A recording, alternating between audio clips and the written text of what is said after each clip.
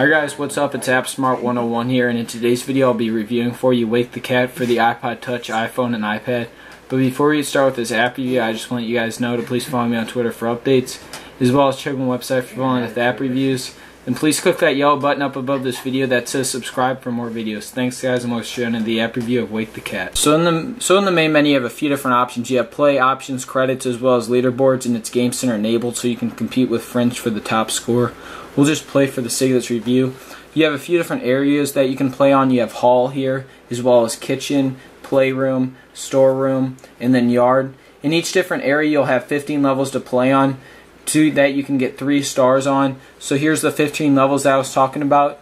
Your whole objective of the game is, as the title speaks, Wake the Cat.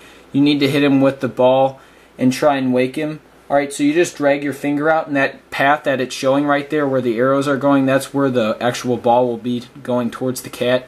So you can see I just hit the cat on one try, so I'll get 3 stars on this. If it would have taken 2, I would have got 2.5. So that's basically how many times it takes for you to hit the cat and how many different things you can hit it off the wall to actually get your score higher. Alright, so now I'm going to drag out here. So you can see I just hit the cat again on the first try, so I'm going to get 3 stars. So that's pretty much how that works. As you move on throughout the game though, however, you'll have different things such as like this train that you need to stop. You need to hit it against the train and try and wake the cat. Alright, so you can see there I just woke the cat, so I'm going to get 3 stars on this level. Alright, so the game does get progressively harder as you go on throughout the game. So as you can tell now, I have 2 trains moving, so it gets a lot harder to get 3 stars on each one.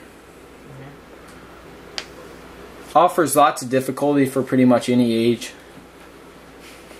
So you can see there, I'll get 2.5. It only took 2 tries to get it. Alright, so that's basically Wake the Cat. As you move on throughout the game, it gets a lot harder, as I said. Many levels to choose from.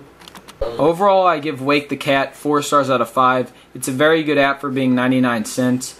I would almost pay $3 for this application. Has over 90 levels to play on. Lots more coming soon. I definitely recommend it if you have young kids